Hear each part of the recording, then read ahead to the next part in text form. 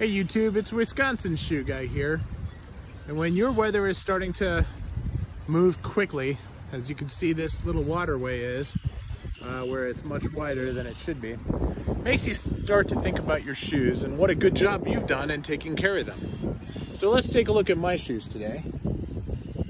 These are Loufentongue Coles, which are in Utah calf. And you can see my reflection there. Right, so I did a good job polishing the tops, but now you can see on the vamps, that water is just soaking right in. It's not even sitting on top.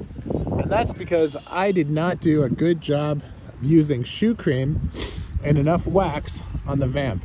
You never want to do a mirror polish on the vamp, but you do want to provide some basic protection for your shoes. And it looks like I didn't do a good job with that. So public service announcement to all you shoe aficionados out there. Make sure you take care of your shoes the right way and don't rush. These shoes are brand new and I did not do a good base polish on them, so I'll have to redo it. Public service announcement over. Wisconsin Shoe Guy out.